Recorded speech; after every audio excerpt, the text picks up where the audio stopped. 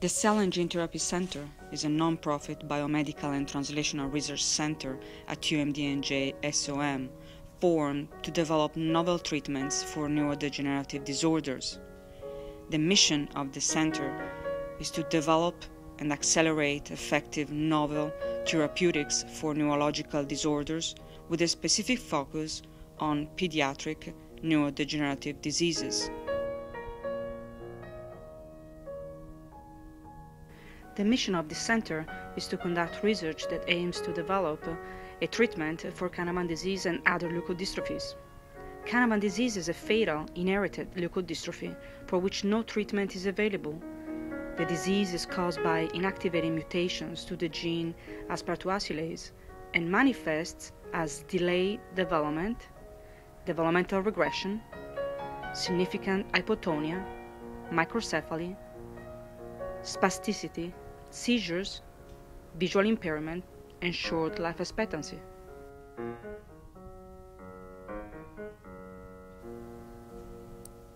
Investigators at the Cell and Gene Therapy Center adopt a multidisciplinary approach to the study of diseases of the brain and employ a wide range of laboratory techniques to validate potential therapeutics, including drugs, gene therapies, and cell-based approaches.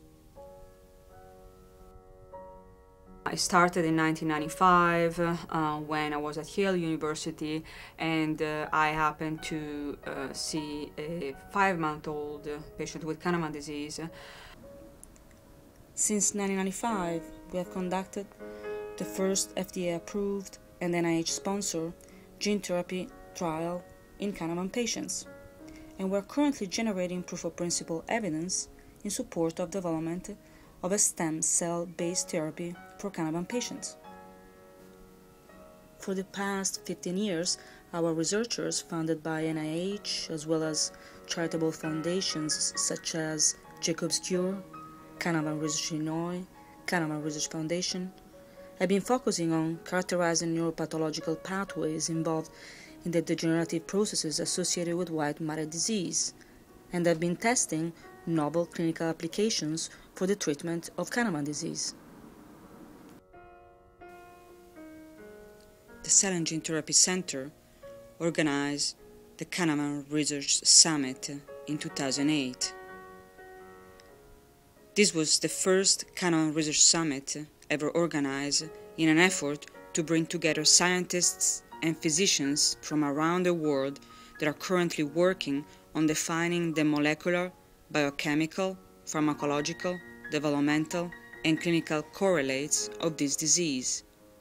The bringing together of individuals from diverse scientific backgrounds was intended to foster the sharing of information and collaborative efforts that will contribute to the identification of avenues of therapeutic intervention.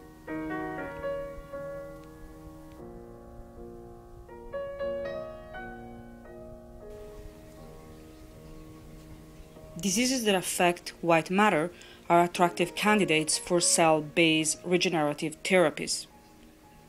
Canavan disease is characterized by progressive and severe brain atrophy. During the last 36 months, our researchers have been studying the potential of stem cells to repopulate the diseased human brain.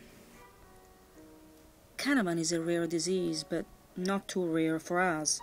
Indeed, a newly diagnosed patient is referred once a month by physicians or family members. Currently, 78 Canavan patients are receiving clinical care at the Cell and Gene Therapy Center and associated clinical facilities such as Children's Hospital of Philadelphia and New York University Hospital. Data supporting the regenerative potential of stem cells would be novel and could support the development of a cure for Canavan patients.